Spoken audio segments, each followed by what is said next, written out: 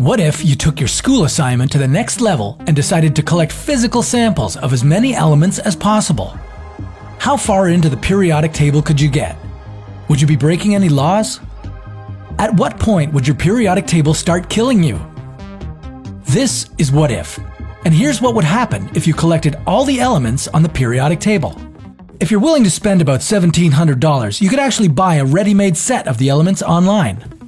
But where's the fun in that if you can make your own collection from scratch? Scrape off the layer of copper on a penny minted after 1982 and you'll get pure zinc. Tear down smoke detectors for americium. In the end, you could even pull some pure gold from your old cell phone. No matter how you collect your elements, you should always keep them in their sealed bottles. But what if you didn't? What if out of curiosity you decided to put all 118 elements together to resemble the actual table without any glass barriers? There are 7 rows in the periodic table. Starting on the first row, hydrogen and helium wouldn't cause you any trouble, aside from them rising upward and dispersing right away. These elements are just like your introvert friend who always leaves the party before it gets good. Next, the second row. If you weren't careful enough, you'd start coughing and have difficulty breathing. That's what beryllium poisoning looks like.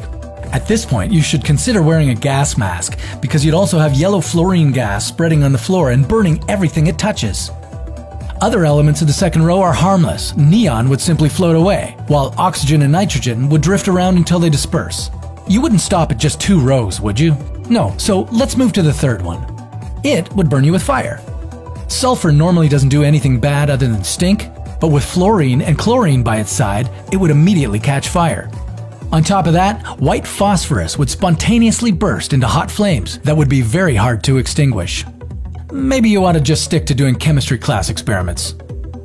Instead, with your lab on fire, you decide to go on and stack the fourth row. Fine. Adding potassium to the mix would set the arsenic on fire too, releasing large amounts of arsenic trioxide. You sure don't want to inhale that toxic stuff. There would be some interesting effects though. As the elements on your periodic table were reacting to each other, aluminum would become soft as wet paper. Sulfur would stop smelling so bad, but if you weren't careful, exposure to toxic smoke would have already killed you. These toxic elements would eat your body and your mask too. But you're too smart to die so early in the experiment. You'd be watching from a safe distance, and you'd live to stack the 5th row. This row would be much like the 4th, except for one thing.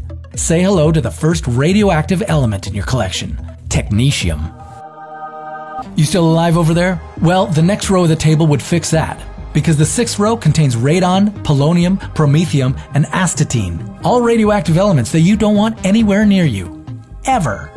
Stacking them together would result in a massive explosion and a cloud of toxic fire and dust. In a matter of milliseconds, you'd get a lethal dose of radiation. At that point, there would be no one left to add the 7th row to your periodic table. That's probably for the best, since most of the elements are so unstable they can't exist longer than a few minutes. They would radioactively decay into elements that also decay. Wonder what that looks like?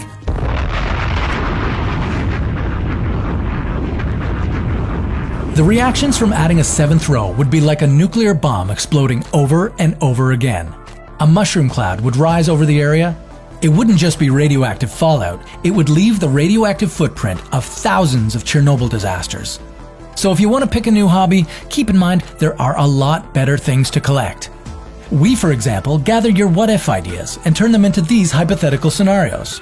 Thanks for keeping us busy, and don't stop sharing your ideas in the comments below.